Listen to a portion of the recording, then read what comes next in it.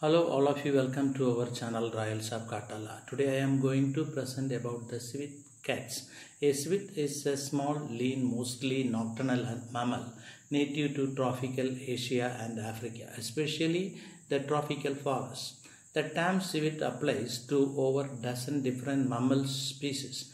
Most of the species diversity is found in Southeast Asia, commonly called civet cats. Civets are not cats. In fact, they are more closely related to mongoose than they are to cats. Asian palm civets are also known to eat fruits and flowers of palms, mangoes, and coffee in their natural habitats.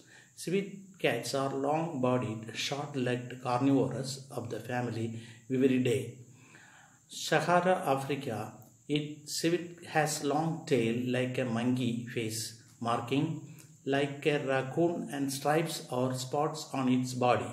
A large Indian civet is grey or tawny and has a black spinal stripe running from behind to the shoulders and root of the tail.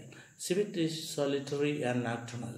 It spends most of the time on the ground. Its diet includes fish, birds, lizards, frogs, insects, scorpions, and other arthropods. If you love this message, put a like, share it, and subscribe it. Thank you. Bye bye.